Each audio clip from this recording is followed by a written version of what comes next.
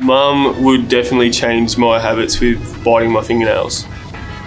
Probably my tendency to just not clean and leave it up to her. So now that she's not here, it's getting a little bit better, but yeah, definitely not cleaning. Well, I don't mind cooking and eating, so you know, when I'm home, I don't mind cooking up, and I'm not the greatest cleaner, so I reckon she'd like to change that. Probably playing music too loud in the car. She gets a headache sometimes.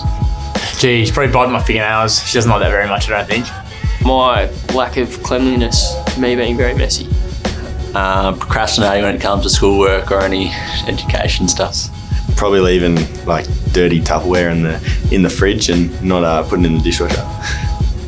Jeepers, I can probably get a bit annoying because I've got too much energy most of the time, so probably tame me down a bit. I'm pretty bad at like leaving my cups around the house, so when I have a cup of tea or something, just leaving that around. She hates when I chew my nails.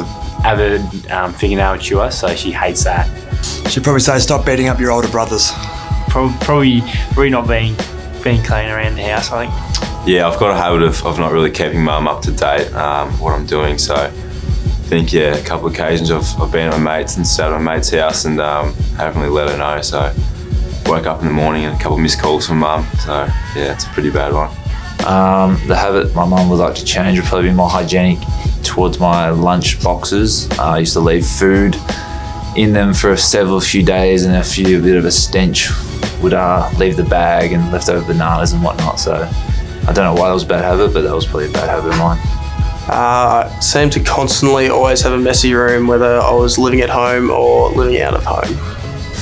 Probably the cleanliness of my bedroom. It was often very messy, so I probably would have liked that to be clean most of the time. My worst habit that Mum would change, there's probably a few, but I think biting my nails is the main one. Probably just forwarding on every serious email I get for Mum to write a response, and then I sort of copy and paste it, so thanks for all that work, Mum.